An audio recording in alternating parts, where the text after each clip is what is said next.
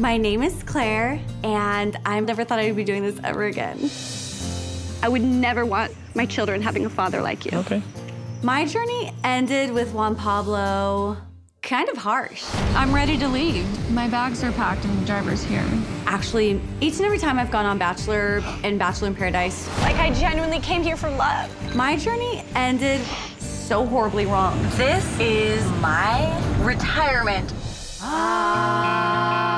Only till recently did I realize that Bachelor Nation is international. I thought that it aired other places all over the world, but I didn't realize that there was other bachelors all over the world. Exhale, hands to hurt. So, I know I said I retired from Bachelor, but I never said I retired from Winter Games. Like, Winter Games didn't exist when I said that I retired.